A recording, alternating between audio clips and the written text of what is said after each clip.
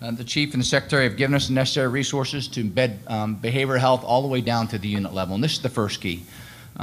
First key in this is breaking the stigma, and I think we've done phenomenal work at that. As a matter of fact, the current soldier survey says that we're getting better at it every single day.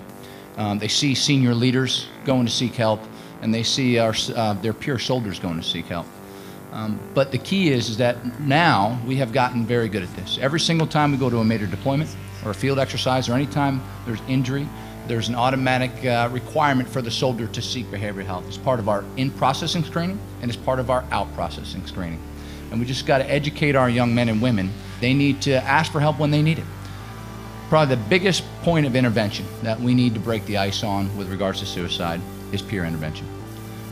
In many cases, when we have a suicide across the force, someone else saw the indications but failed to do something about it.